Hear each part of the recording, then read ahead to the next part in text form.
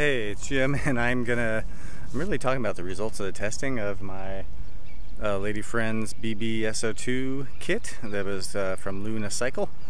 I kind of talked about some of the specs already, but I'm gonna briefly grab those and talk about some of my testing results. So again, it came out pretty clean. I think I upgraded the brakes to cool stop pads. I'm somebody that actually I'm fine with rim brakes. I don't live where it rains a lot, so I'm not too worried about wet weather performance, but disc brakes of course are better in that case. These cool stop pads really help and make a big difference. So as I say, we did the 48 tooth sprocket, the Bafang mid-drive system, and the controllers all contained in here. Can't hardly even see the wiring on this side, wire wrapped into this trunk bag. I didn't really like the quality of the Luna seat bag, and it actually was for my lady friend whose seat is typically lower than this, had interference with the rack. So I got my little stuff in here for filming, but it has a nice little LED indicator, so you can use that with some charts to find your real percentage of battery life. And this is the 52 volt 6 amp hour Mighty Mini battery, so it's a little over 300 watt hours. Really impressive battery. Back over here we got, of course, the Luna, like I said, the Luna system. Went with the thumb throttle option, and the keypad kind of had because this has integrated levers and I didn't want to replace everything, I had to kind of finagle around this. Have it set up for 5 levels of assist with walk mode and everything that's part of the standard suite with Bafang's stuff. Converted miles per hour. She's got almost 500 miles on it now. It's a 5-bar battery indicator. This battery indicator and this one don't line up sometimes, so that's just something I trust the one on the battery and the actual voltage reading a little more. And this is the only spot I wish I could have gotten better. I wire wrapped some of this. Okay, it's starting to fray a little bit. I need to heat that with a lighter. But this, I wish there was some better ways to shorten this wiring up in here. I'll probably try to clean it up a little. Oh, geez, I lost it. I'll try to clean this up in here. This kind of bugs my OCD side. But I think I put the weight on the other video. I think it's 44 pounds. So it added a couple pounds to the bike, but not really that much. So I'm just going to briefly talk about some of the results of my testing, and then I'm going to hop on the bike here, ride around, do a little hill climb, and give you a feel for how it rides. And I'll just hold the camera for a minute. You can see I got this other one on my chest. I'm going to hold the camera for a minute so you can get a little closer to the, as it's riding, to the motor itself and how it's shifting. So, we did one range test, and I'll play a little clip from that. But my lady friend is 115 pounds. She was riding the bike. She got 26.5 miles. And that was like in assist level 1, riding pretty gingerly, a pretty slow pace, because it was me, my son, and my lady friend all riding, as you'll see. And I'll put there'll be at the end how much battery is remaining. She logged 18 trips back and forth to work, averaging 11.5 miles each trip at 17.5 miles per hour average. So she's booking. So each of those trips she had about average of 55% of the battery remaining. Though in her experience on a really windy day, she didn't always have enough power to make it all the way back home. So on a daily use, she was getting more like in the 20-mile range rather than nearly 25, which she would really need to make the trip comfortably back and forth to work and not have to worry about headwinds or what have you, or if she wanted to ride faster. I did a full range test myself, and I rode it to work, and I got 17.6 miles, and I ran it out dead as can be. And it took 3 hours to recharge, and it used 0.35 kilowatt hours of power. So, I mean, it's a small battery, so it recharges quickly. It just makes sense. It's a 2 amp charger, nothing special. The Luna charger does have a fan in it. I don't know if that helps the performance of the charger itself. And then, of course, the other place that this bike really shines is acceleration. As you'll see in a second, it flies. Especially, I mean, you could go with a even smaller ring, but with this gearing setup, I'll have to put on the screen, what's it look like? Looks like she's got a 32, probably 11 to 32 back there, but it really moves with this gearing. She's gotten a little over 30 miles per hour top speed. It's not lacking in any department to me anyway. But my 0 to 100 foot testing on acceleration, I think I'll put a little video on the side screen of that. She, 115 pounds, it took her 5.1 seconds. By far the fastest bike I've tested. Of course, it's a kit and it's kind of more powerful, but it really moves. And then for me, it took 5.3 seconds, and I'm 175 pounds. And the one thing that means to me is it's fast, because you know, a 60-pound difference in people and barely any difference in speed. So it's dealing with the weight of the bike and the rider very easily. So I think it's an impressive kit. So I really enjoy it. Oh, geez Louise, that was smooth. So I'm going to ride a little bit right now. My understanding is it's pretty easy in the software, if you get the programming cable, which I didn't do, to change the delay time and actually make it respond almost like a torque sensing mid-drive. But this is just cadence and speed sensing.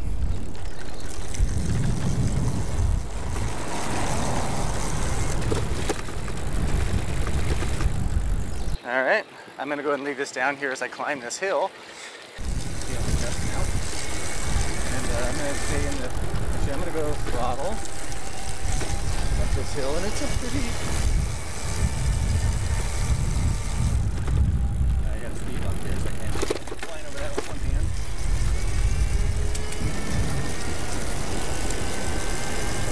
But you can see this thing really, and this is not a steep hill, it's probably 8, well it's not steep, it's probably 8 degrees at the steepest part. But it really does the trick.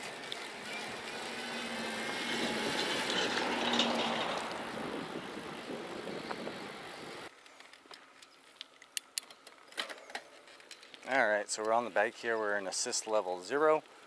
The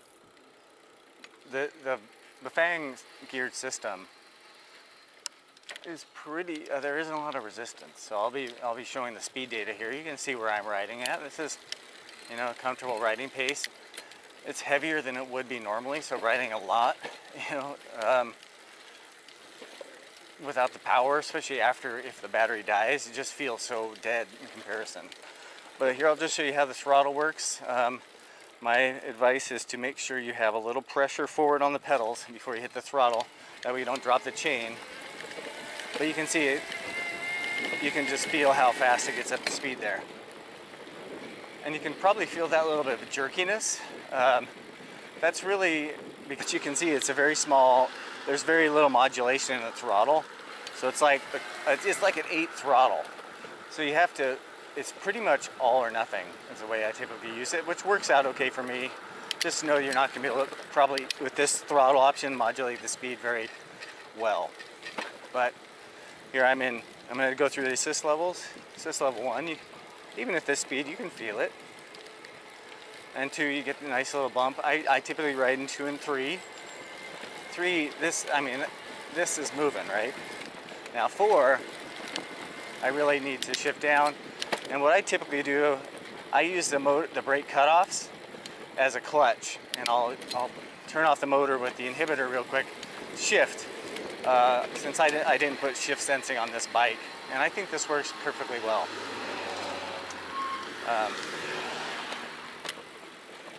So we are in assist level 4 now, and I'm going to hit into assist level 5. You can just see I'm still in the middle of I'm actually in a pretty high gear, and that doesn't phase it at all. And I came to measure this hill earlier. And the one I'm approaching right now is about a 10-degree incline coming this way. So I'm going to go down to the bottom, turn around, then I'm going to do a throttle-only demonstration up the hill. The throttle is 100% available regardless of what assist level you're in. So to demonstrate that, I'm going to be in 1 because I might start pedaling up here. But like I said, keep some tension on the pedal, that way it doesn't spin out from under you or spin the chain off. And I'm right in the middle of the shift, so I'm right at 5th gear, and I'm just letting the throttle do its job. And this is, like I said, this is a 10-degree slope. This is not an insignificant slope. And you can see the speed we were easily able to attain and maintain. So it's definitely powerful. And hopefully that video before gave you an idea of how quickly the motor is engaging. And up on the top of this flat, I'm going to go through it one more time and let you see how it feels in the different power notes. And I'm going to stay in the same gear I just climbed that hill with. So I'm still in the middle of the chain, so because it's a little hard to pedal right here, I'm going to give it a little bit of throttle.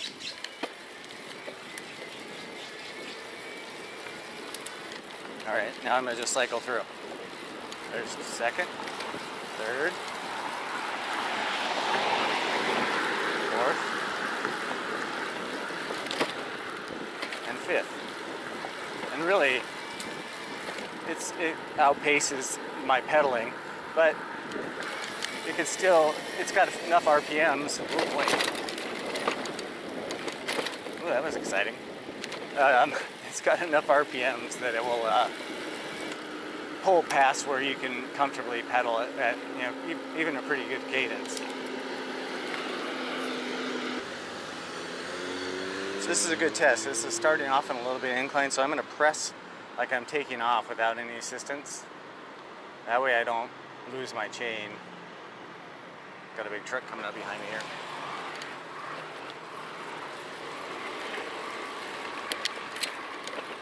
Like I said, I'll demonstrate here me using the brakes as a clutch. And I use the hydraulic brake lever inhibitors. So there's a magnet that glues on the bottom, and the sensor glues on the sticks on the top, a little self-adhesive. It works really well. You can see all it takes is a small amount on the brakes to disengage the motor on either side. One thing I just noticed on this is that there's a little bit of I did a tune-up on this not that long ago, and I'm going to have to readjust the rear derailleur again.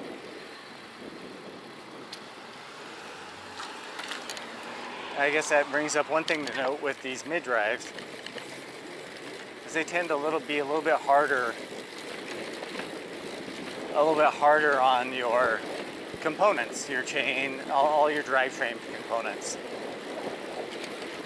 So things will often come out of adjustment a little bit more often than they normally would. Just a quick little view of these. That's a magnet, and that's for the brakes, that's the magnet that came with the kit, and this is the adhesive sensor. So as soon as those break contact, it shuts off the motor. Works good.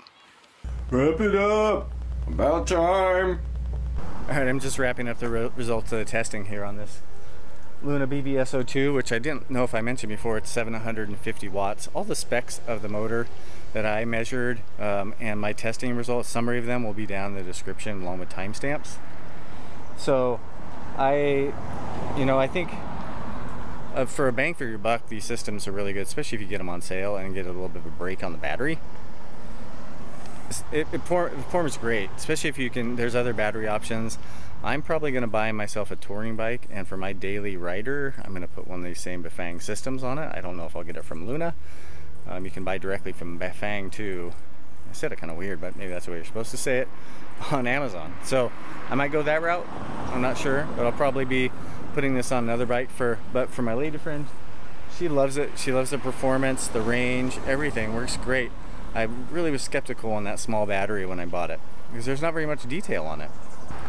But the batteries turned out to be, for what I need, I typically think about 15 miles, like kind of most incremental. It has to be like 15 or 30 for really to work for me, because I a lot of times my trips are under 15, so it's easy enough to take a charger and recharge. But if the range is high enough, I don't have to, so that's kind of nice. So, but I have no problem, because even though this little Anderson connector is a little bit hard to pop off, that's all you got to do is pop it off, and you cart this small battery that weighs a little over 3 pounds up and charge it.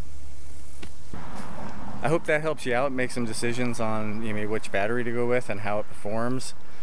It's especially a good option, I feel, for somebody that if the bikes available out there that are complete bikes don't fit you for whatever reason, by height, weight, geometry, what have you. This kit route with the Bafang systems seems to be a really good way to go. So, thanks for watching. Take it easy. Catch the wave.